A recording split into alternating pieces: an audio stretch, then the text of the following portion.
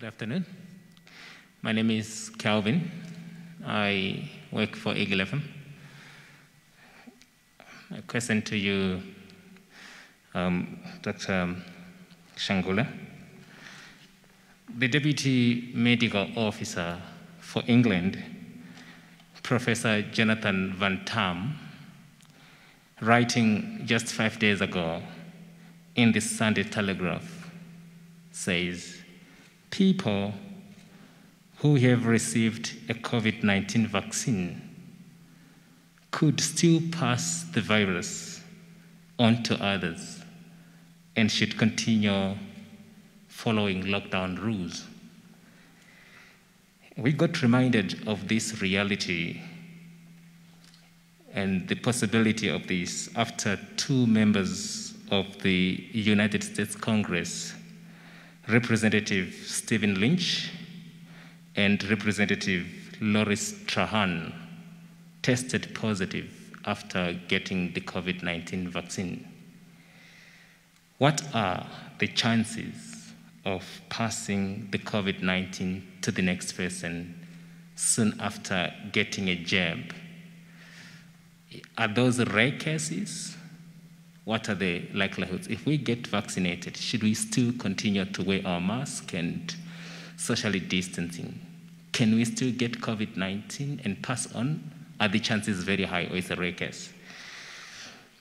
And on the issue of the regulations that we have, which prohibit the repatriation of a body from one country to the next, I had an engagement with the ED just a few days ago concerning a Namibian that died in Congo, Brazzaville. And according to Namibian officials, it was COVID. The family says they were told it was malaria. It's a month and some weeks now, the body is still there. Our regulations say we cannot, as you say, unless we burn the body. In your description and clarification of this issue, you do not take us into the science, the point at which a corpse spreads COVID-19 to the next person. How does that happen? To the point that you have to bend the body for it to come through. You are telling us that this body is highly contagious. Yet you have told us over and over again that COVID-19 is spread when we breathe and there are droplets from and passes on. How exactly does a dead body spread COVID-19? Thank you.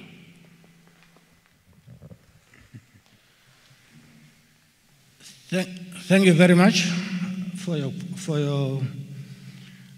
question. The first question related to whether a person who gets COVID-19 vaccine can still pass on the infection to the other person.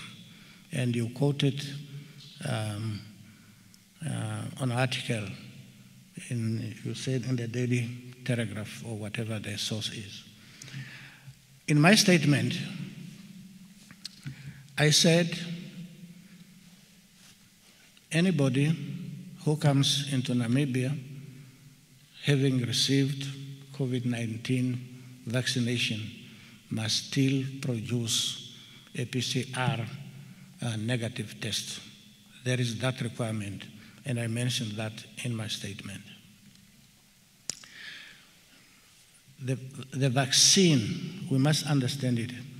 The vaccine is not a medicine, which you'll say, if you get a medicine against COVID-19, then it will cure you, and then you no longer have the disease. You are cured.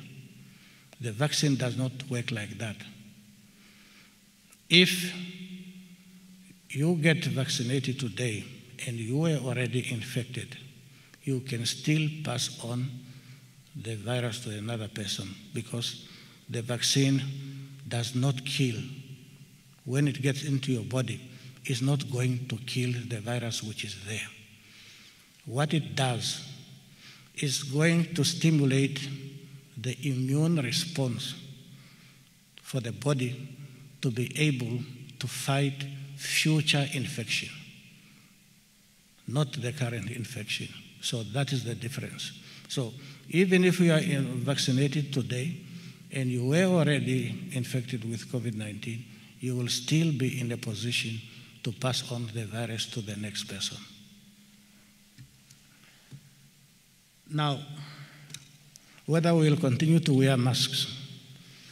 You see, in prevention measures, we are using a combination of measures. We wear masks, but we still sanitize. We still wash our hands. Although we have got masks on, we still wash our hands. We still maintain social distance. So the vaccine will join that list of measures to combine to give more effect to the prevention of transmission of infection. So it does not really mean that once you got vaccination, you throw out everything. You do it because maybe the immune response have not yet been developed. Maybe you were already infected, and then you can still pass it on to the next person. Therefore, it is important that despite the vaccine, you must still continue to wear your masks, wash your hands, sanitize, social distancing. Your last question related to a case in Brazzaville. I do not want to go into the detail of the case, but fortunately I had first-hand information about the case. And I do not know whether you have the same information which results in the impasse. I can tell you confidently that the case in question is a COVID death. This one I can tell you because I have documentary evidence to that. And option was given for the cremation, for the body to be repatriated to Namibia. And that is where the things stand. If it's cremated, as I mentioned in the regulations, it's allowed to be repatriated to Namibia. Thank you. Well, we are getting older, so we don't have to be here the whole afternoon. This is just an update. Is there any last question? Yes? Yes, Your Excellency. There was no mention of sports. What's going to happen in terms of, may sports continue? May sports events now be limited as well? We have rugby, soccer, other events that were planned to go on this year. What has the ministry, what has the task force decided in terms of allowing sports events to continue? Also, make it so we just close. Doctor, if you may allow me, I don't think you have wholly answered my question. You haven't taken us into the science. You haven't taken us into how exactly a corpse spreads COVID-19. How does that happen? Can you take us there? We want to understand, because you are saying we have to cremate. So how exactly does that happen? How the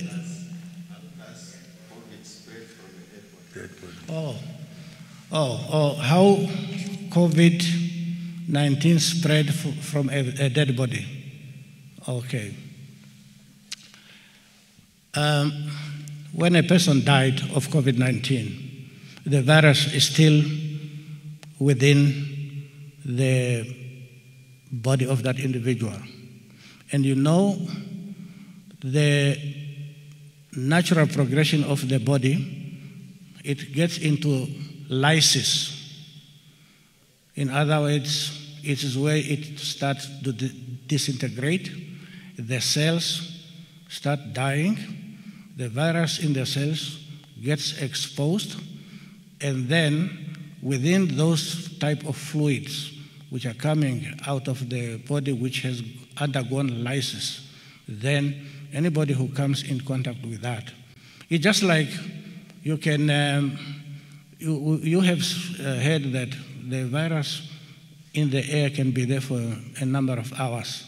It's just in the air. You sneeze, it gets into the air, and it remains there up to 9 hours. And then you can inhale it from there. So it's not in a body, but it's in the air. So the virus does not necessarily always to be in the body for it to be infective. You can pick it up on any surface, but not in the body. The same happens whether it comes from a living person or it comes from a dead person. So that is the mechanism. Thank you. Yeah, I was about to learn too, but I'll join my colleague there. That's a good question. I'm not quite clear. So, Minister, if the body is dead for a long time, is there a time limit? I'm just joining my colleague there, because I'm also coming from that school. Dead body, is there a time limit? How long can a body be dead and not be harmful? How long does it take, or it's whatever? The time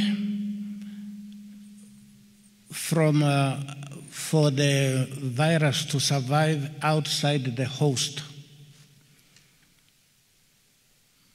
differs in terms of whether it is in the air, in terms of whether it is on the surface, in terms of whether it is also the type of surface as far as the evidence information we have is concerned.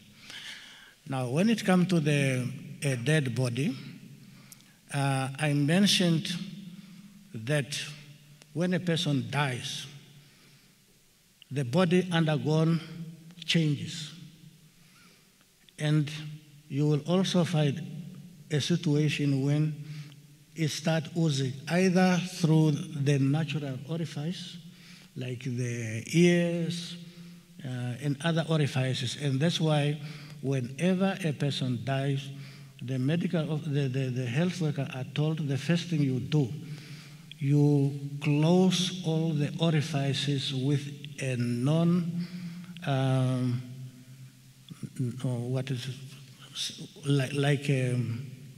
so that the fluid cannot ooze out. So that's the first thing, but that is at the beginning. As the days goes on, as the hours goes on, then the natural process of the disintegration of the body and the cells and the dying of the cells, they take place naturally until, if the body is not protected, then when we talk about the body the decomposition of the body, that's a natural progression of a dead body when the cell no longer functions. And the virus, they normally host in the cells, and when the cells disintegrate, they release the viruses. It can then, when the fluid oozes out because of decomposition, then the virus also, they are released. So that is the strange mechanism of. So, supposing, I know when you are sending a body back from places like in America, they will ask you to buy special coffins that are safe. Is it maybe possible to have a special boots coffin that cannot allow anything to come out? Because when somebody dies, I was involved in that, to try to send a body back. It's a headache. You go through all kinds of procedures. But eventually you get a coffin, which is so adjusted that is kind of safe to export or send the body back. In the future, maybe are we going to be able to have coffins that don't allow any leakage from the body? Yes. We'll work on the scientists. It's your task to work on it. With that, I think all of you, as few as you are, had a chance. And as the days are going, we will be shorter and shorter because we all know the situation. With that, I would like to thank you and hope that situation improves, that our numbers go down. Thank you very much.